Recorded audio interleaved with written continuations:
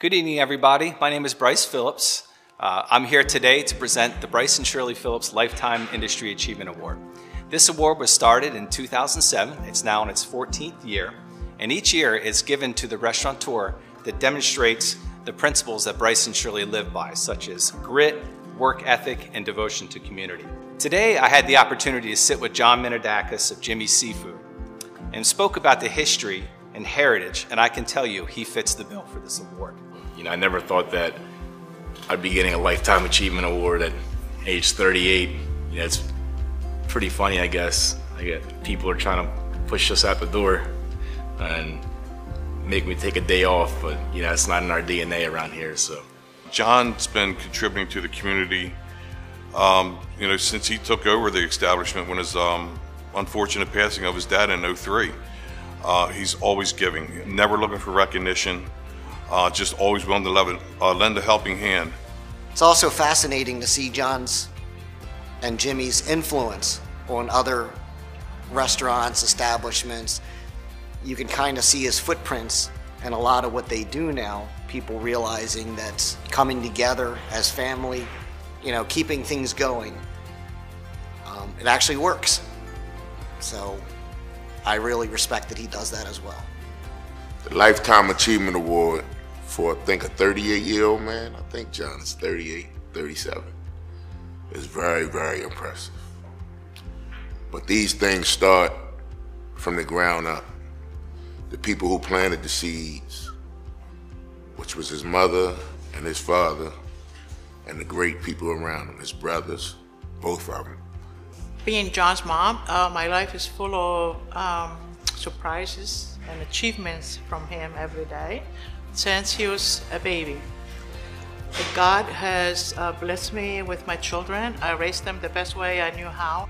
I work hard, me and my husband, trying to raise them Christians and helping people and have respect from the community. I am not surprised that John won the award. He is a humble man and I'm a very humble woman. I'm sure there's going to be a lot more coming because he does tremendous work for the community. He is a good businessman. He's a good family man. He treats the employees and he treats every person that he knows well. Obviously, the restaurant business, it's the only thing that I know. It's all that I've ever wanted to do, and to receive the Phillips Lifetime Achievement Award, you know, I always dream big, but I never dreamed that I'd be receiving this award.